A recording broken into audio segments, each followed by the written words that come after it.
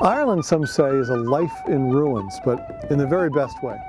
Ireland's ruins are historic emotions surrendered to time.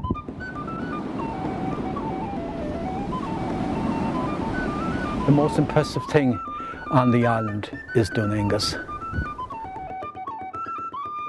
The prehistoric fort, at least 1500 years before Christ, and it's built on a cliff 370 feet high, and it covers about 14 acres. It's a massive site altogether. We can see it was a fort the way it's built.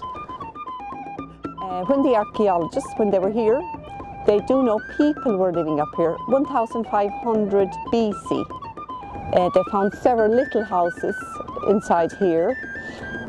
So they know there were people living up here. They found children's teeth, and they found a baby buried near the cliff edge. So there were families living up here. There was no evidence found of a battle, but it was used for defence at one stage.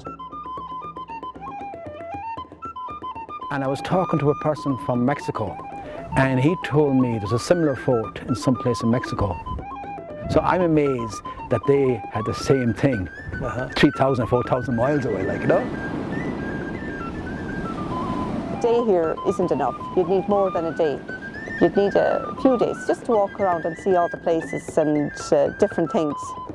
So a lot to see on Inishmore.